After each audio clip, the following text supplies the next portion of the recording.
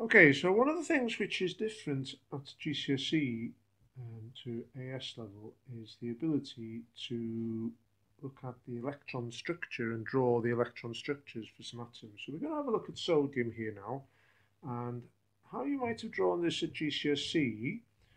You probably would have put 2 electrons in the first shell, which we'll put in a second, 8 electrons in the second shell,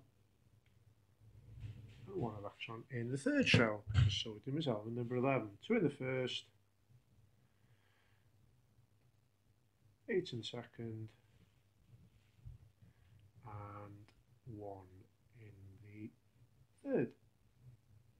And you probably would have drawn out 2, 8, 1. No problem. Right, at AS level, it's quite different to this.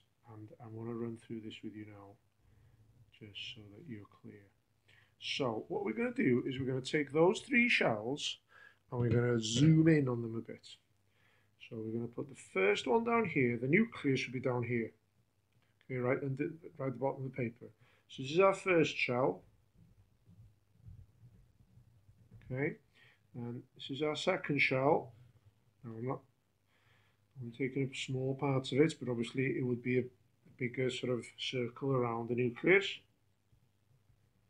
And I'm going to draw the third shell, part of it up here. Okay, so I've kind of taken a cross section through the atom here. The nucleus is down here, first shell, second shell, third shell. So the electrons we've drawn in there then will be 2 in here, 8, 3, 4, 6, 7, and 8 in there, and 1 in there. 2, 8, 1. Now, at AS level, things change quite a bit. There's a little bit more to it than this. Okay, so we're going to have a look now at how the AS level shells look like. So the first shell, actually, there's not that much difference. All right, we refer to it as first shell, so we put a big 1 in there. Now the S here is a 1s shell. The S signifies what shape does that shell take. Does that orbital is the word we use to describe it. And for a 1s orbital, it's a sphere. Okay, like a football. Nucleus is bang in the middle. And so the electrons, the 2 electrons that can fit in here, will occupy that sort of volume, the volume of a sphere. Okay, that's where you're likely to find them, in a sphere around the nucleus. Now, the second shell, actually, when we look at it a bit more closely, we can subdivide it into 2 orbitals. One is a lower energy than the other one. I should have mentioned, actually, going up here, we're going up in energy. And that way. Okay, that's energy. Low energy, bit higher energy, even higher energy. So the second shell is subdivided into 2 energies. Now, there are 8 electrons in total, and we can put 2 of those 8 electrons in this lower energy bit, and then the other 6 electrons need to go in this higher energy bit. Now, the lower energy sort of subshell here is what we refer to as 2, because we're in the second energy level. This is another s orbital, so this is another sphere, just like this one, but a bit bigger. And we can fit 2 electrons in there, so we show 2s2. And now this one, a little bit higher in energy, second energy level, but this time, this is what we refer to as a p orbital. And we can, as you can see, put 6 electrons in a p orbital. So there's 8 electrons in total, just as we told you at GCSE, but they're subdivided into a 2 and a 6. So this S, again, the shape is going to be a sphere, bigger than the sphere for the first one, but a sphere nevertheless, and those 2 electrons would be taken, found in that sphere. Now this p orbital, draw it a bit over here for you, can be subdivided into 3 bits. Now they are what we call a dumbbell shape. Now, I have to try and draw this a bit weirdly. I'll draw it like this first, then I'll explain to you what I'm drawing in a second. Okay. Now, what I'm trying to draw here are 3 dumbbells. Now, imagine you're in the gym and you're working out and you're lifting weights. You're lifting what we refer to as a dumbbell. So a dumbbell is thin in the middle and wider on the outside. So this would be, blue one would be 1 dumbbell. This red one would be another one, different dumbbell. And if I can find the green colour, this would be the 3rd dumbbell. So there are 3 p orbitals effectively. A blue one, where you'd find a couple of these electrons maybe. They're not actually blue in colour, we don't know what colour they are, but I'm colouring in here. A green one and a red one. So there will be basically 2 electrons spending their time in this blue region, 2 electrons in there, 2 electrons spending their time in this red region, 2 in there, and 2 electrons spending their time in this green region. Okay, so 1s2, 2s2. Now the 3rd shell. The 3rd shell is actually subdivided into 3 sections. At AS level, when we look at things a bit more closely, there's quite a bit more to it than GCSE. This is one of the areas where there's quite a big jump between GCSE and AS level. So here we have the 3, signifying we're in the 3rd energy level. This one's an S, so it's one of these spheres. We've got a 3p, so we've got the 3 dumbbells again, p orbitals. And this time we've got a 3d orbital as well. Now, for sodium, we only need to worry about our 1 electron that needs to go in there. And that's 3s1. And that's going to occupy a sphere again. Nothing in the 3p and nothing in the 3d. There's that sphere, bigger sphere again this time because it's further away from the nucleus. So if we were drawing out the electron configuration for sodium at AS level, we'd have to go 1s2, 2s2, 3s2, and no, my bad, sorry, 2p, get it right, 6, 3s, 1s2, 2s2, 2p6, 3s1. Now you could show with electrons in boxes as well. We sometimes like this in AS level.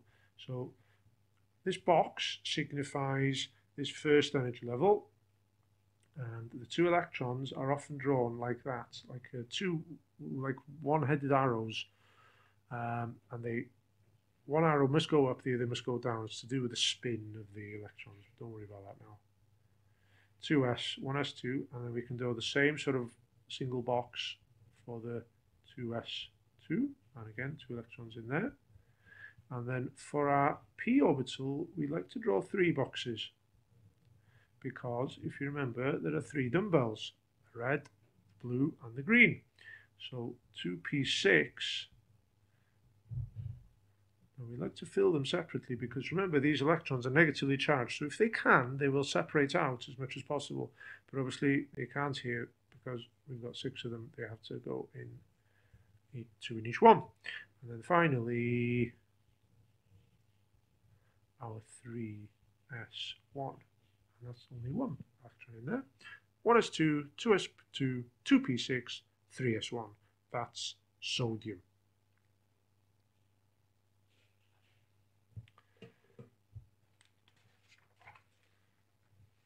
Now, potassium's electron structure. So potassium is element number 19. So at GCSE, you probably would have drawn potassium, 2 electrons in the 1st shell,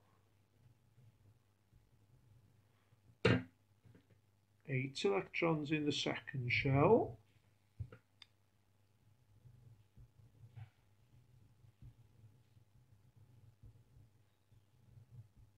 8 electrons in the 3rd shell. Getting big now. That's a rubbish shell, sorry about that.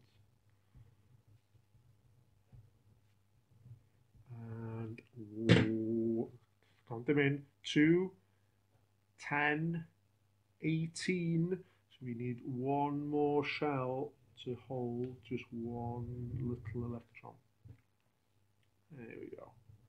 And if you were drawing it out, you've always had 2, 8, 8, 1. So how does that look at GCSE, at AS level rather? So we're going to take these 4 shells now, and we're going to try and zoom in on them here. So lowest shell, first shell, second shell, third shell,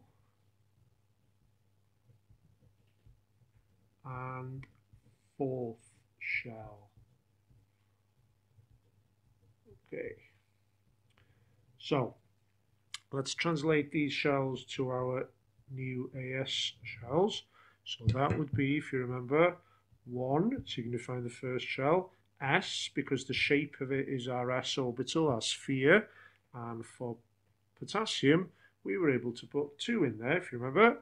So we can put, I'm going to show you arrows here because you quite often see that. Remember the boxes and the arrows we saw earlier for sodium.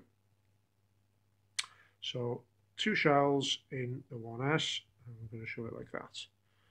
Now, the second energy level, if you remember, it's subdivided into 2 subshells. We had our sphere for the 2s. We can get 2 in there. I shall use the arrows again.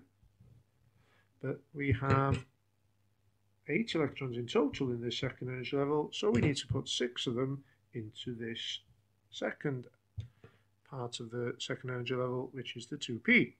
And I'm going to put 1, 2, 3, 4, 5, 6. Remember, there are 3 p orbitals. P orbitals, 3 dumbbells. First dumbbell, second dumbbell, third dumbbell.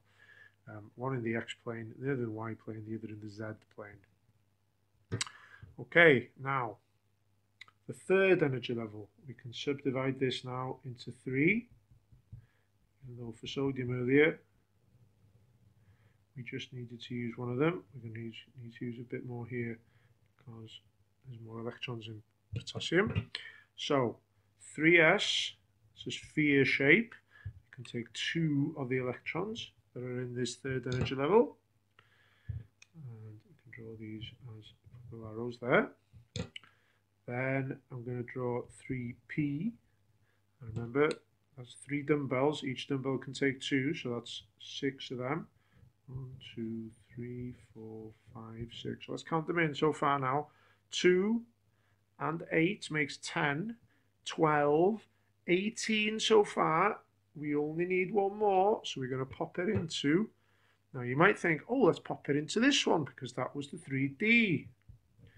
But you'd be wrong to do that because, to complicate things more, this fourth energy level is subdivided into 3, but you're not going to like this, but I'm afraid this is how you're going to have to deal with it. The lowest energy level in the fourth shell is actually lower in energy than the highest energy level in the third shell. So what I'm saying to you here is the 4s gets filled up before the 3d does. So the 1 electron we have to put in on the outer shell of potassium actually goes into this 4s there, not into the 3d as you would imagine it would go. So that's quite a tricky little thing you need to remember. So drawing out potassium, 1s, 2, 2s, 2, 2p, 6, 3s, 2, 3p, 6, 4s, 1. Yeah, so for GCSE, that would have been our 2 electrons. That would have been our 8 electrons. That would have been our 8 electrons. And that would be our 1 electron. And if you like the boxes, then we would draw 1s2,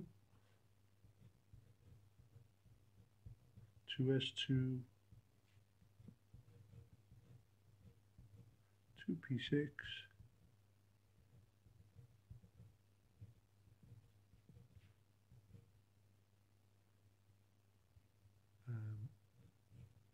run out of space here, 3s2,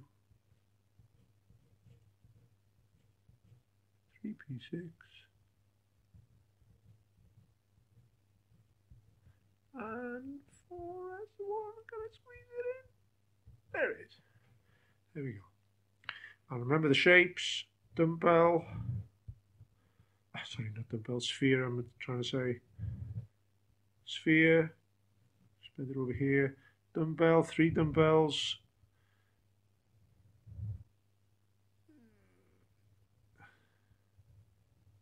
Oh, hopefully that makes sense. So I can't remember what colours I used. There was a red before. That would be in the X plane. A few mathematician types. This green one would be in the Z plane, coming towards you and away from you. And this blue one would be in the Y plane. So sometimes they are known as PY rather, PX and PZ. Either way, each of them can take 2 electrons. So there's 2 electrons in the PZ there. There's 2 electrons in the PY, and there are 2 electrons in the PX. 3s, dumbbell, not dumbbell, sphere, trying to say. Then 3p, back in this situation again, I'm not drawing it out again. And then 4s is dumbbell, no, sphere, just checking. And then 3d, you don't want to know because there are 5 different orbitals there. But if you can understand this for now, then I think that's taking us a long way to where we want to be at AS level.